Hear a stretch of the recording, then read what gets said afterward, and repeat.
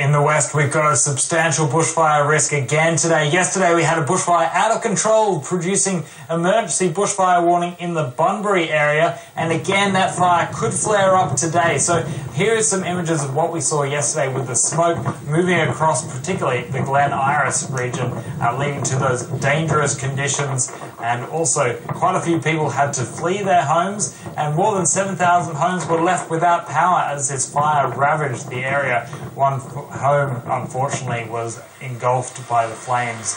And today, hopefully, conditions aren't that bad, but we do see some dangerous fire weather across the region with warm temperatures again and gusty easterly winds continuing right across Western Australia at the moment. And so you can see the hot, dry, gusty winds spreading right across into Bunbury and Perth and surrounding areas. And therefore, we've got high to very high fire danger spreading right across Western Australia. So dangerous conditions indeed. But the dangerous fire weather is also affecting Victoria today as well. So we've got very high fire danger across inland parts of Victoria and a couple of portions of New South Wales and South Australia. And that's with that cold front making its way through at the moment. So there is also a couple of fires that are out of control in the state. So it's important to have your bushfire survival plans ready, and we will keep you updated right through the afternoon in terms of what the fire danger risks are with the particular fires in the region, especially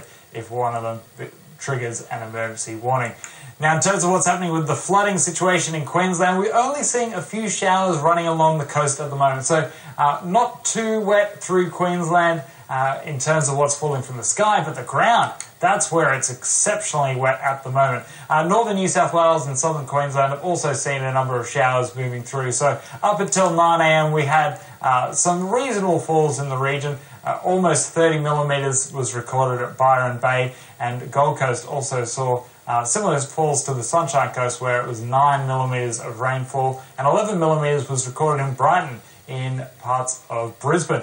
But you can see up in the north, Innisfail by 9 a.m. recorded 13 millimetres in the gauge, so not nearly as heavy or as wet as it has been in previous days. And that's why we have all of this flooding across the region. So you can see anywhere shaded in maroon or red has seen more than 150 millimetres of rainfall in the past week, and anywhere in black has seen more than 400 millimetres, and that's why there's been such substantial flooding in the last few days in far northern Queensland, and also right across the west we're still seeing substantial flooding. So in the tropics, these are the three rivers where we have major or moderate flooding continuing, so the Herbert, the Murray and the Tully, and that's why we still have the Bruce Highway shut for quite a long distance, almost 20 or so kilometres. And in the west of Queensland, so in the Gulf country and also down around Longreach, we still have moderate or major flooding continuing.